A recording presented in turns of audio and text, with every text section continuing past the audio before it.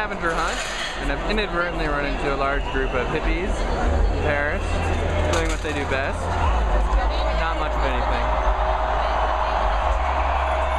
But it sounds like it might be fun after a few beers.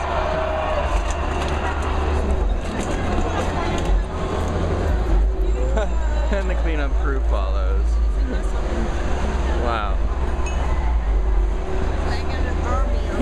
It looks so funny.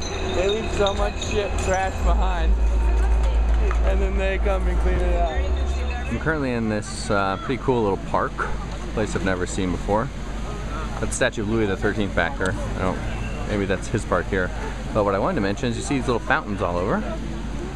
And what I hear is that since French people only bathe once a month or so, that they don't have showers, so they all wait around a fountain till it opens up, and then they go inside and take a little bath. So it's a nice green way of keeping clean and keeping traditional the French way. I should be a tour guide.